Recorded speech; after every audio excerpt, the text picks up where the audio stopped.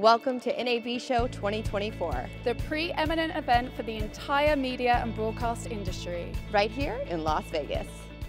Ashley with InBroadcast, joining me is Simon of Bridge Technologies. Hello, good to see you. Hello, great to see you, Ashley. Great to see you. So Simon, we're here in Vegas, always exciting and fun being at your booth. What trends are you seeing right now as far as technology here?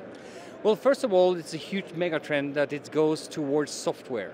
So less hardware, more software. It's been taking a while because, you know, hardware has been doing a great job up until now because, again, you can do so much in real time. With today's computers and the virtualization ability of computers, you can do most of that in software now. And that is the biggest trend. That, you know, translates directly into less cost of ownership or lower cost of ownership.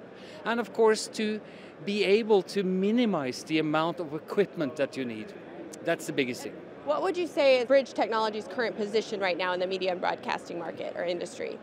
Well, we are very, very proud to be one of the key players. I would say we're in the top 3, which is kind of cool when it comes to a lot of the monitoring and analytics of signals. And we spent 20 years of getting there. You know, we have our 20-year anniversary this year. And all that work is now paying off because we are really in the forefront of a lot of these things.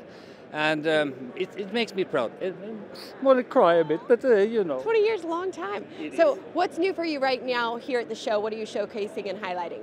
Well, one thing is that we have been expanding the audio capabilities of our real-time analyzer, the 440. And we are now showcasing the full Dolby implementation also with SADM. And you know, you say, what is SADM? I was going to say that. Exactly. And the cool thing is that, you know, when you render something for immersive audio, like Dolby Atmos, you then have a lot of audio, and then you have description files, which basically is a data file that says where is the objects, where is, you know, what's going to be played back when. And that's well and fine when you make a file, like a music file or a movie. But when you're doing this in live broadcasts, you need actually to serialize that data, and that's serial ADM. Well, that's certainly impressive. Can you tell me any bit about what we might expect in the near future from the company? Well, first of all, we're going to finish the SADM because there is an interesting kind of event this summer in Paris that basically is going to be fully immersive audio, and they need it desperately. So that's something in our near future that I'm pretty excited about. Very exciting.